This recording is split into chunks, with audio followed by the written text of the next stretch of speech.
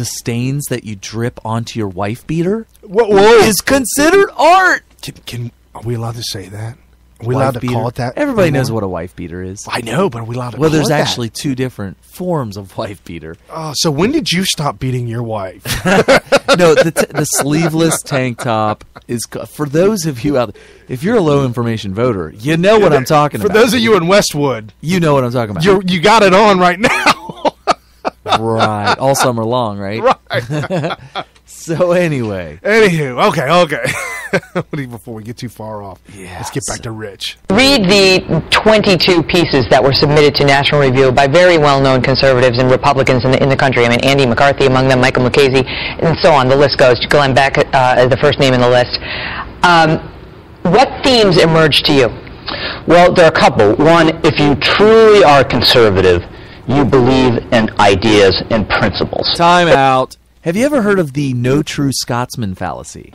I have, but once you go run it down again, we've got a ton of new listeners. By the way, if you want to call in, add to the show, 772-49-SMITH. Right. So the no true Scotsman fallacy is when somebody says, I'm trying to think of an example. Like if a Scotsman, all Scotsmen wear kilts. You mean a dress? A dress. Okay, not a dress, but a kilt. Okay. All Scotsmen. Okay. Wear a kilt. All right. And then somebody says, "Well, that guy over there, he's a Scotsman, or maybe I'm a Scotsman, and I'm wearing pants." Uh-oh. No true Scotsman. No true Scotsman wears pants. Oh. It's a fallacy. You can't say that guy's not a Scotsman because he's not wearing a kilt. Right. He's a Scotsman.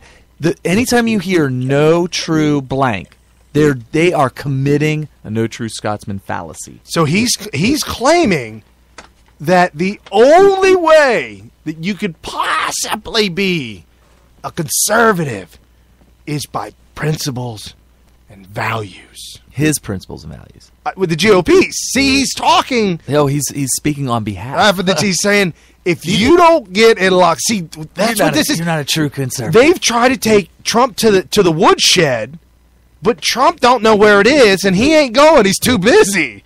And so they're coming to the media to take him to the woodshed in the media, and it just ain't working. Subpoena him to the woodshed. That's what it is. And they can't catch up with him. Because you have to serve him. Right. And you have to be present. Right. You have to have a witness. Right.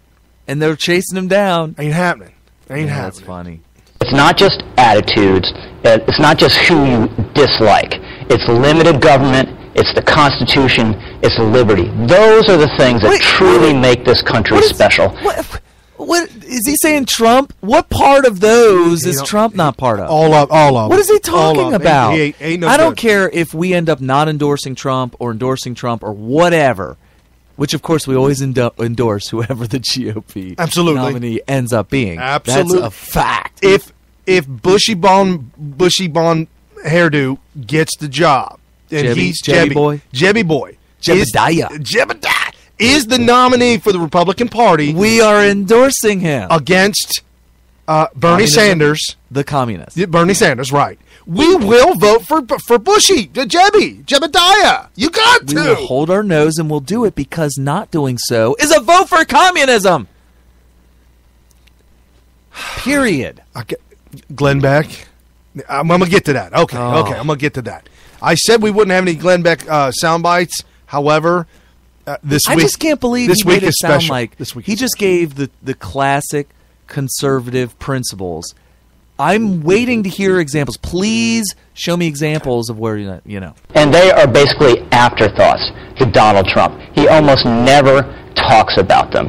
And if you're truly a conservative, you have a consistent record. We all change our minds on a few things every now and then when the facts change, but he has been on the other side on big, hot-button, defining issues like abortion, gun control, taxes, and even immigration. He points to Ronald Reagan, saying he, too, came across the aisle after having been on the other side, and that he's had that genuine evolution himself. And Ronald Reagan spent about 30 or 40 years marinating in conservative thought and advocating for conservative ideas. Okay. Hold on, folks. Because Reagan marinated in thought for 40 years, he couldn't pull the trigger. He had to wait for 40 years to marinate it. So the whole time he was just like... marinating. He did have a failed presidential run. Oh, yeah, I'm marinating. 76. I'm marinating. Compared to... Okay, so that's acceptable to marinate for 40 years. That's acceptable. But for Trump to change his mind on issues 3 years ago, 4 years ago, 2 years ago, 10 years ago, 20 years ago, that's not acceptable. However, Hillary can come out and say I'm against gays, and then next week say I'm for gays, and we're green lit. Hypocrite. Nobody. Who do you know? And I know I'm jumping to the other side. Who do you know that accuses a politician? I mean, you hear the flip flop. Oh, he's flip flopping. Yeah, that's like the go-to buzzword. But your candidate you're flip flopping. I know, don't they all? I don't know. Apparently, I mean, even Obama was totally against gay marriage. Yeah, totally against it. Well, and then like he said, he had Reagan flip flopped.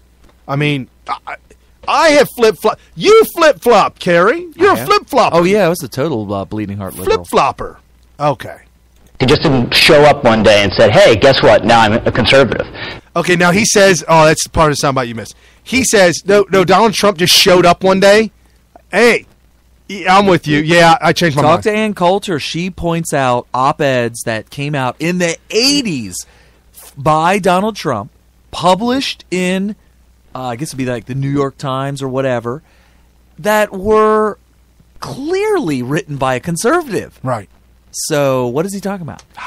I mean, there are some flip-flops with the abortion and all that, but I think abortion was a lot more acceptable to both sides back in the 80s and 90s. Yeah. It's starting, people are starting to come to the realization that it is a Holocaust. Well, they didn't, I don't think they got it. I don't think, because out of sight, out of mind, and now all of a sudden we see what really is going down. Right, It's just unconscionable. And then with technology being able to do what it does, to be able to see the baby, the child, the person in the womb. That, and we have technology that has a better chance of having a baby survive at a younger premature date. Oh yeah, than before. I think the youngest is like 5 months, 6 months. Right. I've been, unbelievable. This past week on YouTube, on a YouTube video. I can't remember which video it is, but in the comments section, I'm in a knockdown drag. Actually, it's over now. They've conceded. They have no leg to stand on. I've completely, thoroughly defeated them in the debate about abortion, and we went back and forth for a long time, and it was in depth. It was a knockdown drag out. They were trying to say that, well, there's no such thing as a soul, and consciousness is a figment of your imagination, and so it's just a group of cells, and you can just kill people whenever you want or whatever. It was crazy. It was a knockdown drag out. But wow, yeah. That's okay. So, yeah, I don't. I am thoroughly ready to debate anybody on the abortion question, but no, I mean the big thing was their whole thing is 24 weeks, and I'm like, why that arbitrary date? Number? Why that number? Right? Where'd you invent that number? Right. What happens at 23 weeks? 7 minutes, 6 days, 23 hours, and 59 minutes. With 1 second. What's going on? What's going on with that group of cells is what they like to call it. And how is it that everybody is completely different, that specific time frame would apply to every single person? Well, he conceded that, well, I know that people develop at different speeds and all that, and I think that obviously there could be somebody that might be ready to not be aborted a little bit earlier, a little bit. But, rule of thumb, we'll just use it as a guideline. Yeah. And I'm like, you're murdering a human life. Hey, stop slipping around on that awesome sauce. This is the number. We got to keep it. Oh, my gosh. Well, you know what? How about 18 years? You can abort up to 18 years old. Why can't we just come up with some arbitrary... Debbie Wasserman Schultz says that her children were not children until they were out of her womb. Well, a lot of liberals believe that. Right. Some of them were advocating for 2 years because they really don't even... No, 2 years old. Yeah. because they really aren't. They're pooping and peeing. There are scientists out there who have have studies. They've done experiments and studies to show that there's a level of consciousness. And if you've had children, you know what we're talking about. They literally are just eating, crying, pooping, and that's it. And the only reason they cry is because they're either hungry or they got a dirty diaper. And so scientists have actually done some studies and found out that there really isn't a level of consciousness that we would understand as like thinking and being aware of ourselves as a person until like 2 years old. If you want to make that arbitrary line, somebody could come along and say, well, this scientist over here, or this group of scientists, science has proven that there is no consciousness until 2 years old, so we can abort up to that point. There's a consensus, of scientists. Oh, by the way, that's a fallacy called the bandwagon fallacy. As soon as you hear, it's true. There's look it up, Google it. Right. The bandwagon fallacy is that I win the debate argument because more people believe me than believe you. That's the bandwagon argument. It's a total fallacy. Well, that's what libs do, though. Right. Yeah. The truth is that you could be right and have nobody believe you. And everybody believe the falsehood. Right. And guess what?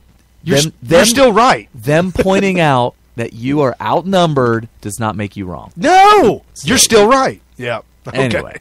And another problem with Trump is he seems to believe what this country needs is a really effective strongman to make the trains run on time, when what we really need is the government to be cut down to size, restored to its rightful role, and then focus on the really important things, like the borders and like creating the conditions One of the pieces. Okay, hold on. Okay. Well, if borders are so important, why aren't you endorsing Trump? They're not. No, Carrie, you didn't hear him right. The borders are secondary to all the government removal of government programs. First of all, we got to take the government and put it back in the box where it came from. All right, well, hold on a second. Hold on. Once we do that, then we'll get to the borders. We'll get to the borders then. One thing at a time, man. You can't eat and chew at the same time. Right. And those borders ain't that important. They say eat and chew. Eat and chew. You can't do that at the same time. No, but check this out, though. Is he endorsing Jeb Bush? Is he endorsing Chris Christie? Because I don't know. How could you come out and go and start railing against Trump when you're trying to advocate for the very thing that you will not get from an establishment guy? No. The reduction of government? No, there ain't nobody up there. Does this guy hate Bush? Does he hate Chris Christie? He would have to. I'm talking about George W. Bush. Does he also hate Jeb Bush and every other establishment guy that we know for a fact is going to do nothing to reduce the size of government in any department? There's not a single department that will be reduced in any way, shape, or form. No. Look what Paul Ryan did. Oh, I was. What part of that is reducing government? I was talking about him as the show opened, and there's some big breaking news this week. Obama and his partner in crime, Paul Ryan, are involved in. Anyway, so yeah, this is national, and I want to make this a point. National Review is coming out hunting heads. Well, here's so they deserve our feedback. Let's get real. If this particular guy talking He's the editor-in-chief of National Review. Okay, if he endorses Cruz, then I really don't have an argument against that particular sentence. Okay. Because I believe Cruz will actually, against the will of every single senator and representative and just everybody, establishment, GOP, liberal, doesn't matter, they're going to be against him, and he will do everything in his power to slash. I believe that. So if he endorses Cruz, I'm okay with him saying that. However, he's giving a list of names of people against Trump that he obviously doesn't represent. Because if he's saying that it's all about reducing the size of government, then he's only talking about people that are against against Trump, who are for Cruz. I think National Review does support Cruz. Okay. All right, but then what about this list of other people? He's not speaking on their behalf. No. He's speaking on behalf of only those who are endorsing Cruz. Right. Because if you're going to sit here and tell me we need to vote for Jeb Bush because unlike Trump,